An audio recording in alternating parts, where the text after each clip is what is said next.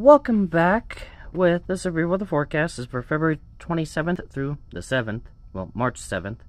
Starting with today with a marginal and slight risk in parts of, maybe a smidge of Missouri, parts of Illinois, Indiana, Kentucky, West Virginia, Ohio, and Pennsylvania. Might try to expand into the other Virginia and Maryland.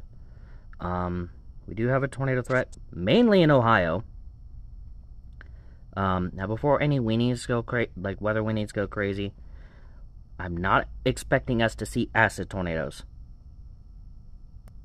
Anyways, wind driven and hail non-existent.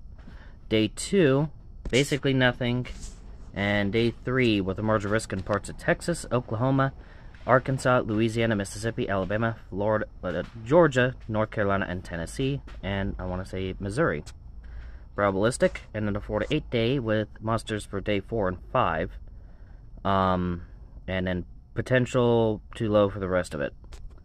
So day 4 with a 15 and 30% in parts of Texas, Oklahoma, Arkansas, Louisiana, Mississippi, Alabama, Florida, Georgia, and Tennessee, and Missouri. And day 5 with your 15% in parts of Florida, Georgia, Alabama, Tennessee, and the Carolinas.